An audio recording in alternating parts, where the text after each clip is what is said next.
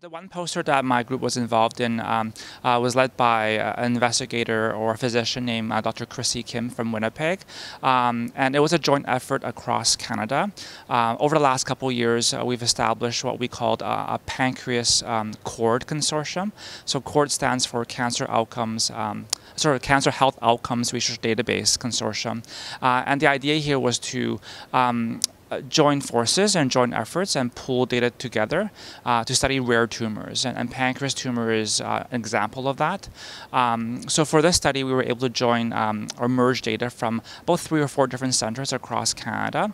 We got over several hundred patients, and we were really interested in looking at predictors of long-term survivors, because anecdotally, we all have patients who do actually quite well, surprisingly well, despite having a very poor prognostic tumor, pancreas cancer.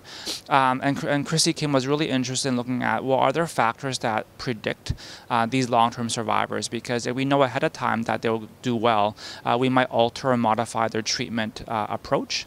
So in this analysis, what we found was that there are the usual suspects that were predictive of long-term survival. And long-term survival was defined as those who live beyond a year or 18 months from their initial diagnosis.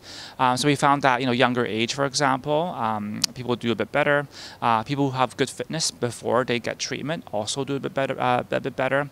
And we also found some blood parameters that also predicted for long-term outcomes. So moving forward, we're hoping to hopefully devise what we call a prognostic scoring system, so that, again, by using this prognostic score, we can hopefully predict a priori who does well, who does not do well, because that might stratify them for us a bit better and allow us to decide ahead of time, should they go on a clinical trial, should they get standard therapy, or should they go to best supportive care.